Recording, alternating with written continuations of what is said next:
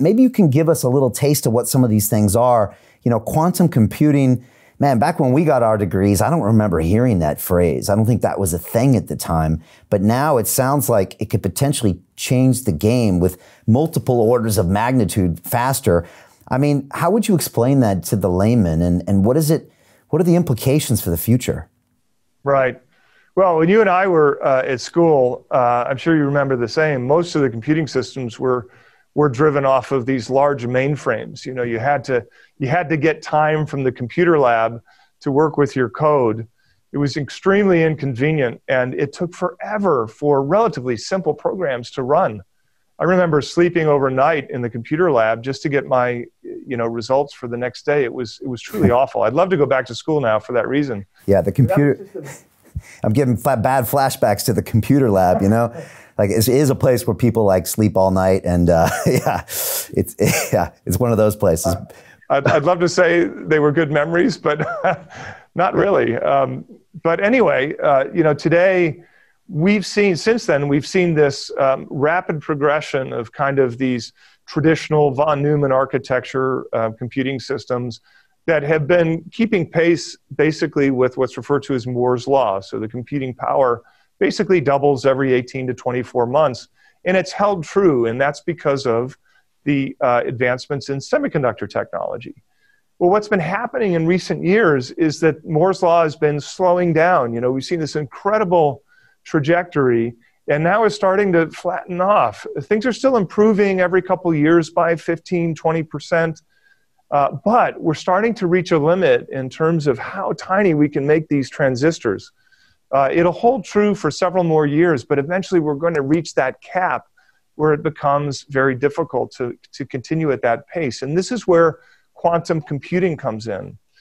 This is where we see not just an exponential leap, but a real massive jump in computer processing power, because suddenly we go from something that's just improving by 20% a year to something that's just improved 1 million times a year. Just for perspective about what a fully functional user fault tolerant, a universal fault tolerant quantum computer could mean to the world. And so when we think about taking these incredibly powerful computers and focusing them on very complex problems, these problems that have so many variables that our traditional computers just can't process. Those are the types of problems that we're going to give. We have been giving, in fact, to quantum computers. And so when we think about designing new molecular structures or understanding how proteins are folded and how our bodies interact with them, we talked about drug discovery and how that will change with the advent of quantum computing. And what most people are not seeing yet, and what's incredible, is that the functionality of quantum computers is already increasing at an exponential rate. I remember just a few years ago, a quantum computer that had, a few quantum bits, we call them qubits, was a big deal. And then in 2019, when Google achieved quantum supremacy, we had 53 quantum bits. So going from a couple quantum bits to 53 is beyond exponential growth in a very short period of time. And so what we're going to see this year is quantum computers that have more than 100 quantum bits.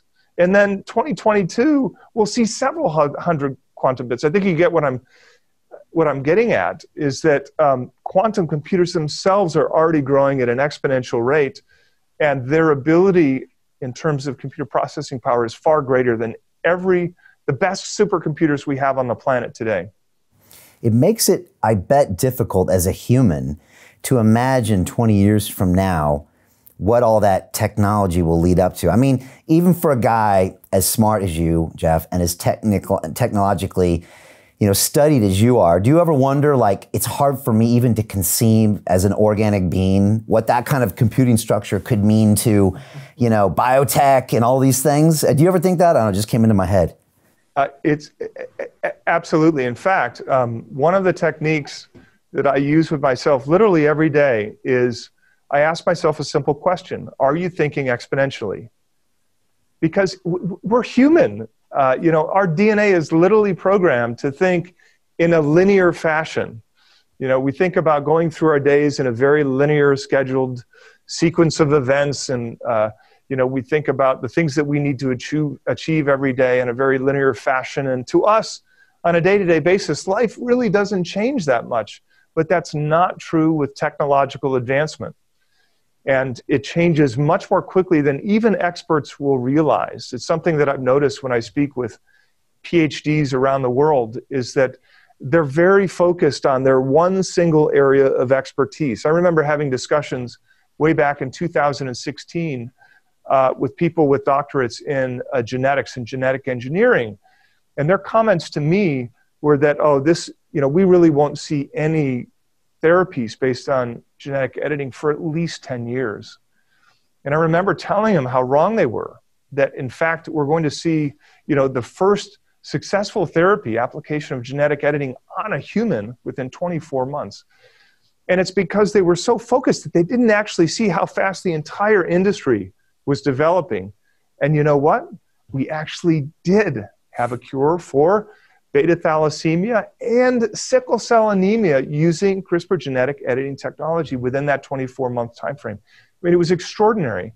So yes, I absolutely, I remind myself every day when I look at research or I look at a company or I look at a product or a service, I think, are you looking at this from an exponential perspective? Are you missing the big picture here?